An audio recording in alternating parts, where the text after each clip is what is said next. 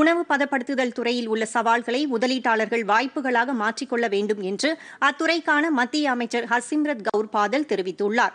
இது தொடர்பான நிகழ்ச்சியில் காணொலி காட்சி வாயிலாக பேசிய அவர், நாட்டின் அனைத்து பகுதிகளிலும் ஊரடங்கு காலத்தில் உணவு விநியோகம் தடையின்றி வெற்றிகரமாக எடுத்துச் செல்லப்பட்டதாக கூறினார்.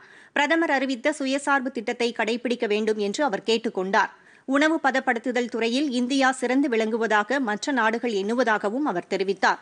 இத்துறை முழு அளவில் செயல்படுவதை உறுதிப்படுத்த வேண்டும் என்றும் அவர் கேட்டுக் கொண்டார். இந்திய உணவுகளை மேற்கத்திய நாடுகளுக்கு அறிமுகப்படுத்த வேண்டும் என்றும் அவர் குறிப்பிட்டார்.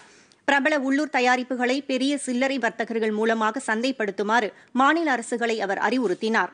உணவு தயாரிப்பில் நவீன தொழில்நுட்பங்களின் முக்கியத்துவம் குறித்தும் அவர் குறிப்பிட்டார். உணவு பதப்படுத்துதல் துறையில் உள்ள வேலைவாய்ப்புகளில் 74% அமைப்புசாரா துறையின் மூலம் கிடைப்பதாக அவர் தெரிவித்தார்.